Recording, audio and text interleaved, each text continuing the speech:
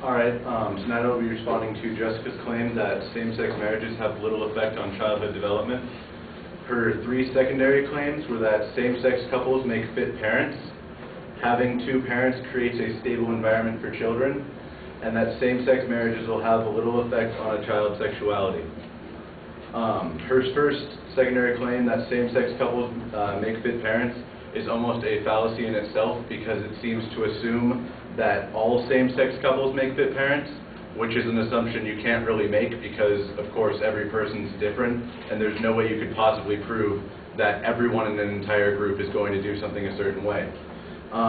She also, the first thing she states after presenting that claim was a case in the Virginia Supreme Court titled Bottoms vs. Bottoms, in which a woman named Sharon Bottoms was deemed an unfit parent because of her homosexuality.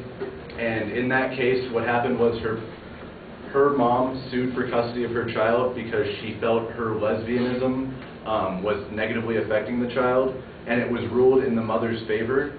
And the presiding justice on that case, Justice A. Christian Compton, stated that any homosexual parent is an unavoidable social burden and mental burden upon the child. In her argument, by stating this, by even bringing up this case, it's kind of detracting from her own argument. It would support a an alternate claim saying that same-sex parents do not make fit parents, because the court case was ruled in the favor of that claim, and it was even quoted that they are an unavoidable burden upon the child. Also, she stated she didn't seem to counteract that evidence at all. She just kind of stated it and then moved on to saying that parents should only be deemed unfit if the actions they take harm the child, which, might I say, would be true, but it does nothing to prove that same-sex couples make fit parents. It just says something that we all probably know, that the actions you take are going to say what your character is. Her secondary claim, having two parents creates a stable environment for children. The evidence she uses in this claim is all really assumed. There's no really cited evidence. It's all things like people say this and people say that. For instance, one thing she said was that people say marriage creates a more stable environment. She doesn't offer any proof as to who says this, it's just assumed. And her reasoning behind that says that if this is true for heterosexual couples, then it's true for homosexual couples, but you can't really make that jump. It's kind of like saying that if apples taste good, then carrots must taste good too. She also has a subclaim that the childhood development isn't different if you're in a same-sex situation, and her evidence is that same-sex parents are teaching the same morals and values, but she doesn't offer any evidence showing that that's true. You can't really just say that all same-sex couples are teaching good morals and values. On an individual level, like she said earlier, that you have to be judged in the case, like each case has to be judged individually. If you're a fit parent, it's dependent on your actions, not on your sexuality.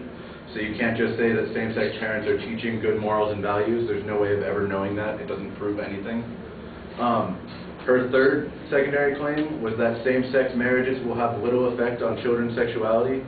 And after stating that, she goes on to cite a study by Paul Cameron, who's the chairman of the Family Research Institute of Colorado Springs, which said that in analyzing children from same-sex parents, that 30% of them identified themselves as homosexual, as opposed to the 1 to 2% that in the normal population that would identify themselves as homosexual, which shows that which really supports this counterclaim that same-sex marriages have a large effect on children's sexuality, because if a study is showing that if you're raised in a homosexual couple situation, that you're 7 to 8 times greater, or 7 to 8 times more likely to end up being homosexual yourself, that's obviously a huge impact.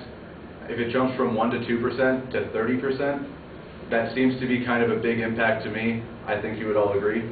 Also, a separate case that I researched a second study by Trace Hansen, who's a PhD, upon analyzing 8 different surveys in that same subject, found that it also correlates to the 7 to 8%, or 7 to 8 times greater, the 7 to